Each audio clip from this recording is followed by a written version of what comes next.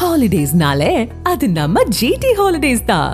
GT Holidays, South India's #1 travel brand. You know you are special when you're with GT Holidays. Vijay கட்சி தொடங்கி இருக்கிறார். தமிழக வெற்றி கழகம் அப்படின்னு சொல்லி நீங்கள் தொடர்ச்சியாக விஜய்க்கு ஒரு ஆதரவான ஒரு மைண்ட் செட் யாருனாலும் அரசியலுக்கு வரலாம் அப்படிங்கிறது அவங்களோட கருத்தாக இருக்குது இல்லையா? நான் திரும்ப சொல்லுகிறேன், விஜய் என்னோடு பேசவும் இல்லை, எனக்கு அவர் கட்சி அறிவிக்கப் போவதை பற்றி தெரியவும் தெரியாது. திமுக அகற்றப்பட வேண்டும், பிஜேபி தோற்கடிக்கப்பட வேண்டும் என்பதில் எனக்கு உள்ள கருத்து. நான் தான் வந்து ஆக வேண்டும் என்கின்ற, எது முடியும் முடியாது என்கின்ற பாகுபாடுகள் இருக்கின்றன. எவனால் முடியுமோ அவன் அதை வீழ்த்தட்டும். ஆனால் ஒரே ஒரு கேள்வி என்னன்னா, அந்த அறிக்கையில் பார்த்தீங்கன்னா ஜோசப் விஜய்னு முன்னாடி இருந்துச்சு இல்லையா, தூக்கிட்டு வெறும் விஜய் தான் போட்டிருக்காரு. நெற்றியில் கூட பார்த்தீங்கன்னா ஒரு குங்குமம் போட்டோம். இருந்தாலும் அவருடைய பிழை என்று சொல்லவில்லை. இங்கே பாருங்க, நாம் கிறிஸ்துவ கோயிலுக்கு போவோம், கிறிஸ்தவர்கள் நம்முடைய கோயிலுக்கு வருகின்ற போது வேற்றுமை தெரிய வேண்டாம் என்று வைத்துக்கொள்ளும். அதெல்லாம் பெரிய பிழை என்று இல்லை, வெறும் அடையாளங்கள். எனக்கு திமுகவையும் மோடியையும் வீழ்த்தக்கூடிய எந்த மனிதரும் வரவேற்கத்தக்க மனிதர்கள் தான். அது விஜயாக இருந்தால் என்ன, அல்லது இந்த வடிவேலாக இருந்தால் என்ன, அல்லது வேறு யாருமாக இருந்தால் என்ன. இதே கருத்து தானே சீமான் அவர்கள் ஏற்கனவே சொல்லிட்டு இருக்காரு. சீமான் க்ளோஸ் ஆகிடுவார். விஜய் வந்து எல்லா வாக்குகளையும் பெறட்டும், அவருக்குரிய வாக்கையும் பெறட்டும். இல்லை மோடி எதிர்க்க துணிவார் நினைக்கிறீங்களா? விஜய் துணியவில்லை என்றால் அப்புறம் அரசியலில் என்ன பயன்?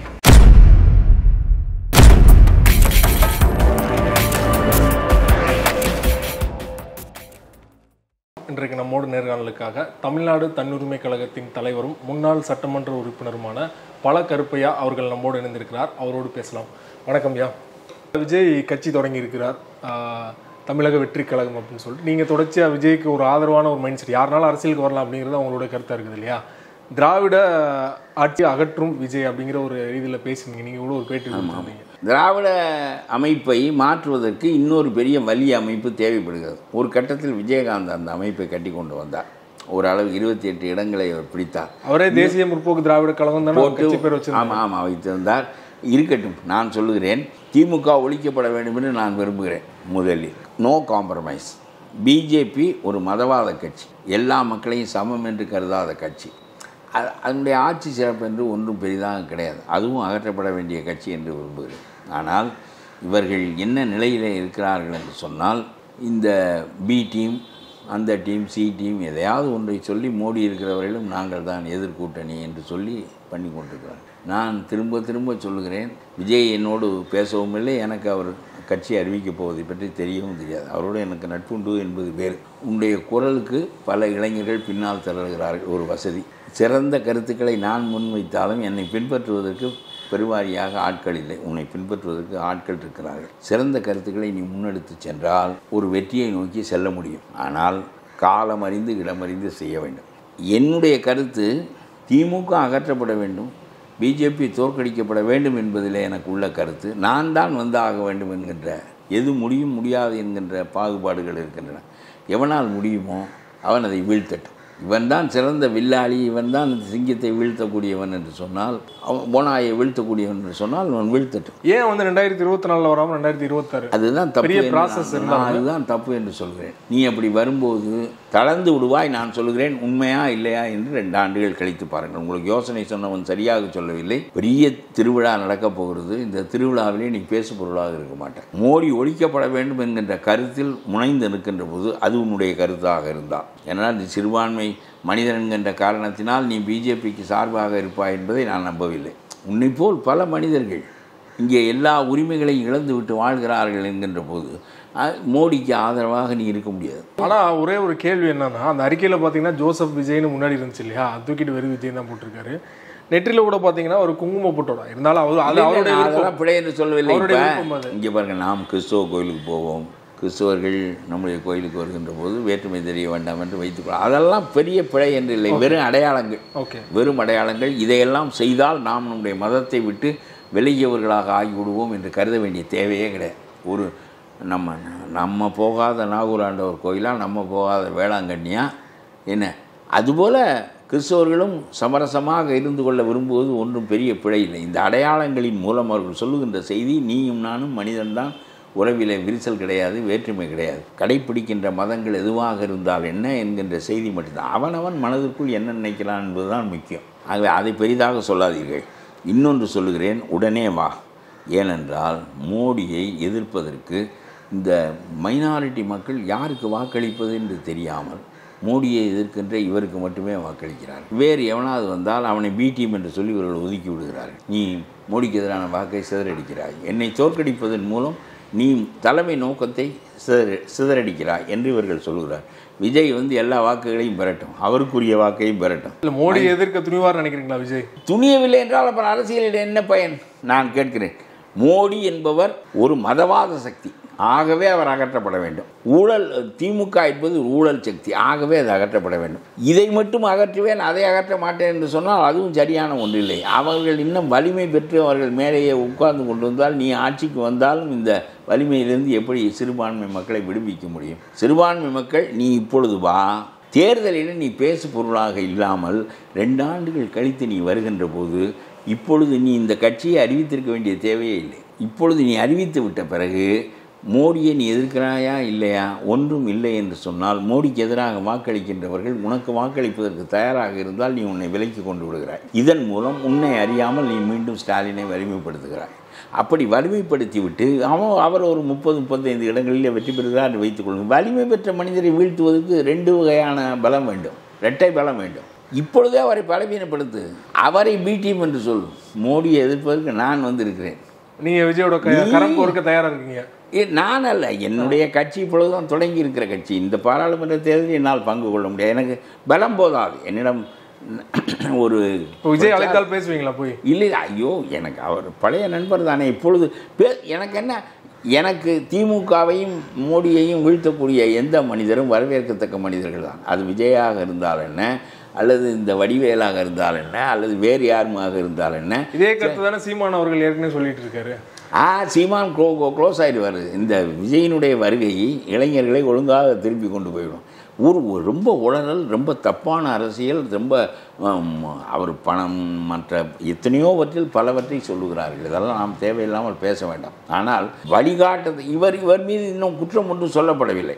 அவர் சொந்த பணத்திலே அவர் வருகிறார், கொள்கிறார். அவர் சரியா வரி கட்டுறாரா? இவரே ஒரு ரோல், இதெல்லாம் யாரை கேட்ட கேள்வியை தான். இதை இந்த தொங்கு மீசையில் 2 பேர் அவனுக்கெல்லாம் இதை தவிர எதுவும் கேட்க வராது.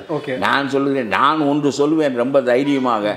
தகுதி இல்லாமல் நீ வரி போட்டால் அதை மக்கள் தேவிலேயே 8% வரி போடுகிறான். ஜிஎஸ்டி வரி கட்டாது சரி என்று சொல்லவில்லை. உங்களுக்கு பொருளாதார தத்துவம் சொல்லுகிறேன். ஜப்பானிலே 8% தான் எந்த பொருளுக்கும் வரி.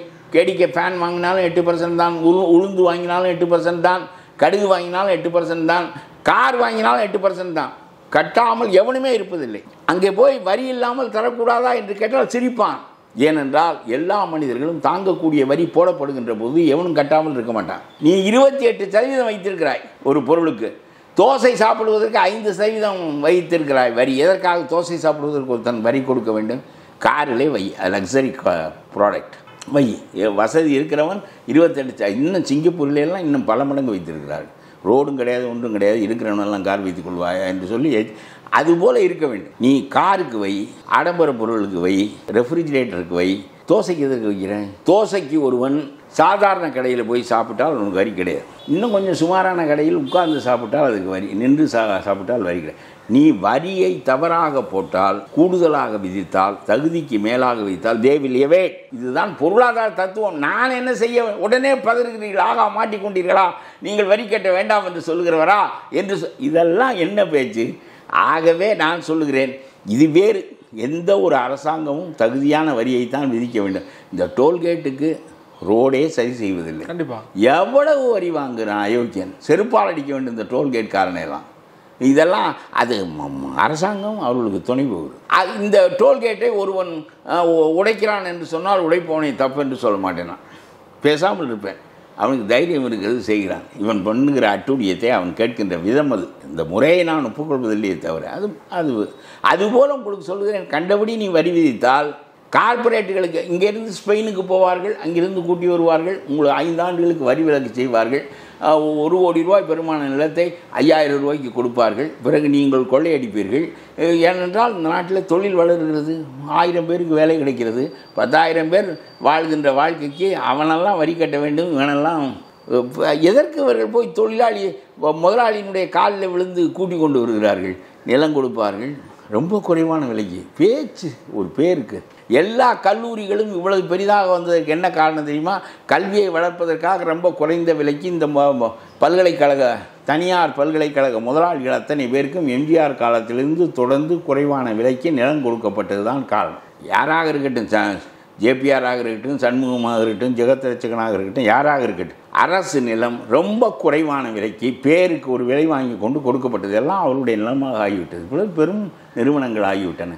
இந்த நாட்டிலே வெறும் கல்வியை விற்பதற்காக மட்டுமே பல ஆயிரம் கோடி ரூபாய் சம்பாதிக்க முடியும் என்பது நல்ல சிந்தனை இல்லை. ரைட் சார், இறுதியாக ஒரே ஒரு கேள்வி. நீங்கள் வரியை கூட விட்டுருங்க, விஜய் அவர்கள் மீது இன்னொரு குற்றச்சாட்டு வைக்கப்படுதுன்னா, அவர் சார்ந்த சினிமா துறையிலே பார்த்தீங்கன்னா அவருடைய படங்களுக்கே சரி, முதல் காட்சிக்கு கிட்டத்தட்ட 2000 ரூபாயிலேருந்து 3000 ரூபாய் ஒரு டிக்கெட் வாங்குறாங்க இல்லையா?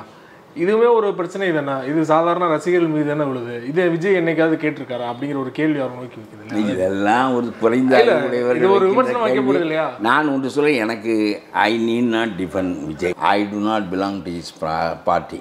I am not worried about his survivor. அது அவருடைய வேலை. ஆனால் நான் விரும்புவது வலிமையான ஆட்கள், பெரும் திறனாக கூட்டத்தை வைத்திருக்கின்ற ஆட்கள் திமுகவை அகற்றுவதற்கும் மோடியை அகற்றுவதற்கும் பயன்படுவார்கள் என்கின்ற விதத்தில் நான் அதை ஆதரித்து சொல்லுகின்றேனே தவிர, அவர் வாழ்கிறார் வாழவில்லை, நிற்கிறார் நிற்கவில்லை என்பதெல்லாம் அவருடைய அறிவு சார்ந்தது, அவருடைய நிலை சார்ந்தது. 2000 ரூபாய்க்கு டிக்கெட் வாங்குகிறார் நம்மால் என்ன? நம் மக்களை நீங்கள் பழக்கப்படுத்தவே மாட்டீர்கள். ஏன்னா நாளானிக்கு ஓடி நாம் எல்லோரும் பார்த்த பிறகு தானே அரங்கை விட்டு போவோம். அந்த படம் நாம் எல்லோரும் எம்ஜிஆர் படமும் இப்படித்தான் டிக்கெட் விற்றது. அப்பொழுதுதான் 8 அண்ணாவுக்கு டிக்கெட் விட்ட காலத்தில் 5 ரூபாய் 10 ரூபாய் கொடுத்து பார்ப்பார். இப்பொழுது 200 ரூபாய் டிக்கெட் விற்கிற காலத்தில் 2000 ரூபாய் கொடுத்து பார்ப்பார். நான் சொல்கிறேன், நாம் எல்லோரும் பார்த்த பிறகு தானே போகிறது. இப்பொழுது என்ன அவசரம்? எனக்கு இதிலேயே டிவியிலேயே அது வரும் என்றால் கூட, அன்றைக்கு எனக்கு எழுத வேண்டிய வேலையோ படிக்க வேண்டிய வேலையோ இருந்தால் இதே நிறைக்கையாக வேறட்டும், இதை பார்க்காமல் போய்விட்டால் முடியாமல் மொழி போய்விடும் என்று தள்ளி விடுவேன். எது முக்கியமோ அது. இந்த மக்கள் நாம் இதே 200 ரூபாய் கொடுத்து பார்க்கின்ற காலம் வரையிலும் இந்த படம் ஓடியே ஆகும். எதுக்கு போய் மேலே விழுந்து மோதுகிறாய்?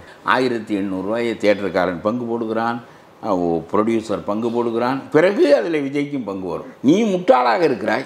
உனக்கு என்ன அவ்வளோ? அப்படி என்ன ஒரு பெரிய போற்றுதல்? கிரிக்கெட் வீரர்களை 2 கோடி 8 கோடி 6 கோடி என்று ஏலம் எடுப்பது போல். எதற்கு? மனிதர்கள் they have become products, they have become commodities. ஒரு அறிவும் நீங்கள் ஊட்ட மாட்டீர்கள் சமூகத்திற்கு. இந்த இளைஞர்களை பார்த்து நீ முதல் நாள் பார்த்தால் என்ன? 1.5 ஆண்டுகளாக அந்த படத்திற்கு காத்திருக்கிறார். இன்னொரு 10 நாள் காத்திருந்தால் என்ன போய்விடும்? குடிமொழி போய்விடும். எதற்கு? why do you identify with him totally? You are a separate identity. நாம் சொல்லுகிறோமா அவனுக்கு? இந்த மாதிரி 2000 ரூபா 3000 கொடுத்து படம் பார்க்க ரெடியாக இருக்கிற ரசிகர்களை வச்சு தானே அவர் அரசியலுக்கு வந்திருக்காரு. ஏங்க அது நான் சொல்லுகிறேன், 2000 ரூபாய் கொடுத்து பார்க்காதவன் இருந்தாலும் இவர் அரசியலுக்கு வருவது என்பது வேறு நோக்கம்.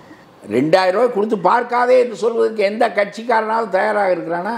எந்த கட்சிக்காரனாவது சொல்லு அவனுக்கு. நீ படம் பார்த்த பிறகுதான் அந்த படம் போகும். இப்போ என்ன அவசரம்? அவர்கள் என்ன பயப்பட போகிறார்களா?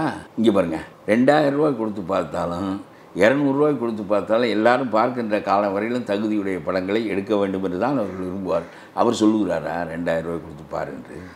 உன்னுடைய அறிவு நிலை தாழ்ச்சி காரணமாக நீ. ஆனால் அவர் பார்க்கக்கூடாதுன்னு சொல்லலை இல்லையா? அவரோட நாலேஜுக்கு இல்லாமல் அதெல்லாம் நடக்கும் இல்லை. அவரே சொல்லலாம், அல்லது மற்றவர்கள் நமக்கு என்ன வேலை என்று கேட்கிறேன். அவரே சொல்லட்டும். அவர் சொல்லாததால் யோக்கியம் இல்லாதவராக போய்விட்டார் என்று பொருள் இல்லை. அது யாராலும் பங்கு போட போகிறார்கள். தியேட்டருக்காரன் அதை விரும்புகிறான், அதனாலே விலை கூட கொடுக்குறான். ப்ரொடியூசருக்கு என்னென்னமோ இருக்கிறது. அது நீங்கள் எந்த மக்களையும் உருவாக்குவதில்லை.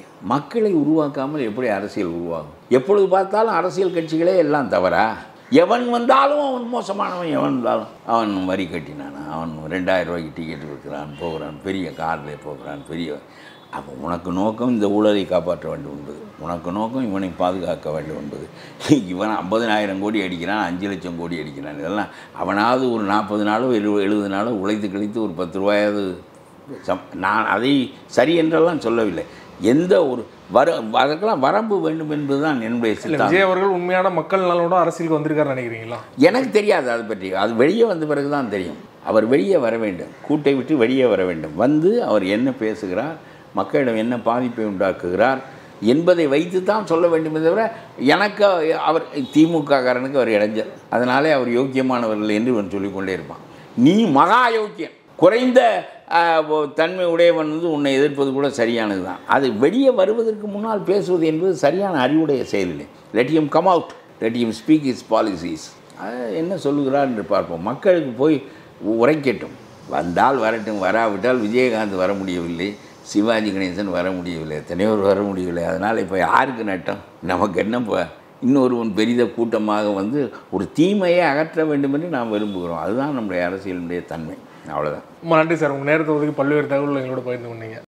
ஹாலிடேஸ்னாலே அது நம்ம ஜிடி ஹாலிடேஸ் தான். GT holidays, South India's #1 travel brand. You know you are special when you're with GT Holidays.